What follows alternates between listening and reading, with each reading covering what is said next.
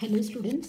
இப்போ இந்த முக்கியமான questions very important question இது நான் உங்களுக்கு சொல்லியிருந்தேன்.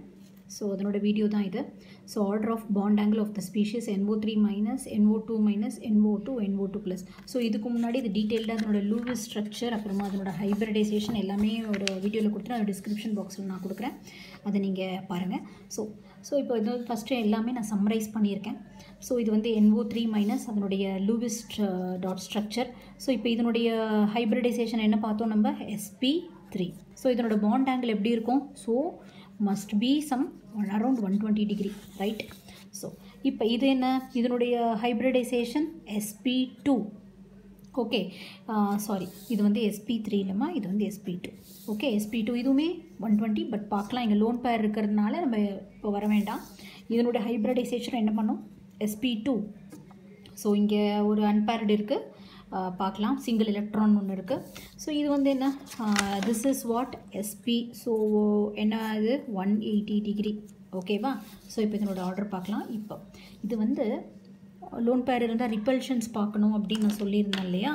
ஸோ இங்கே பாருங்கள், இது வந்து இங்கே லோன் பேர் இருக்கிறதுனால இந்த லோன் பேருக்கும் பாண்ட் பேருக்கும் நல்லா ஹெவியாக ரிப்பல்ஷன் இருக்கும். இதுவும் டபுள் பாண்ட் வேறு, இங்கே இன்னும் நல்லா ரிப்பல்ஷன் நிறையா இருக்கும். ரிப்பல்ஷனாக தள்ளும், இதுலேருந்து இது தள்ளும், இதுலேருந்து தள்ளும். ஸோ ரிப்பல்ஷன் இதுலேருந்து இதுக்கிட்டேருந்து தூரமாக வர பார்க்குற போது என்ன ஆகும், இந்த பாண்ட் ஆங்கிள் ஆட்டோமேட்டிக்காக கம்மியாயிடும், லோ ஆகிடும். சரி, அப்போ நார்மல் 120 டிகிரி, நார்மல் 120 டிகிரி வராது.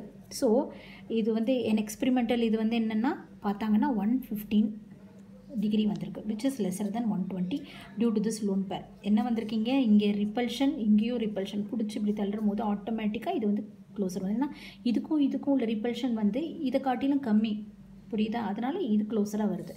நெக்ஸ்ட் இங்கே எப்படி இருக்குன்னு பார்த்தா, மேம் இங்கே தான் அன்பேர்டு இருக்கே, இங்கேயும் அதே மாதிரி தானே இருக்கும். ஸோ அது வந்து 120க்கு கீழே தான் வரும் அப்படின்னு நம்ம நினச்சிருப்போம்.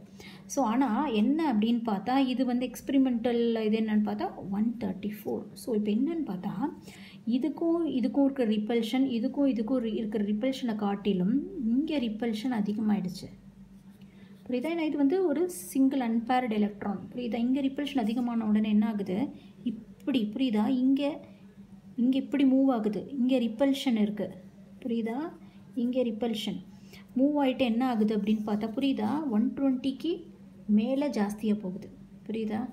ஸோ இது வந்து it is typically in between sp2 and sp. இந்த ஆங்கிள் வந்து என்ன எப்படி இருக்குது, பிட்வீன் sp2 அண்ட் sp.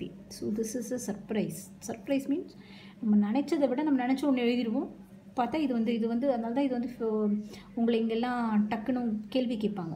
ஏன்னா திஸ் இஸ் அன்எக்ஸ்பெக்டட், நம்ம எக்ஸ்பெக்ட் பண்ண மாட்டோங்க ரிப்பல்ஷன் இருக்குன்னு. ஸோ ரிப்பல்ஷன் இந்த பக்கம் வரதுனால என்ன ஆகுது, 120 டிகிரிக்கு மேலே அதிகமாக போகுது, புரியுதா? இதை காட்டிலும் இங்கே ரிப்பல்ஷன் அதிகமாக இருக்குது. So what is the bond order? So first வந்து என்ன வரும், sp ஆப்வியஸ்லி. நெக்ஸ்ட் வந்து sp2, அதுக்கப்புறம் sp3. இங்கே sp3யே இல்லை, அதனால் அதனுடைய பிரச்சனையே, அதனுடைய ஸ்டோரியே வேண்டாம். So NO2 plus 180 degree.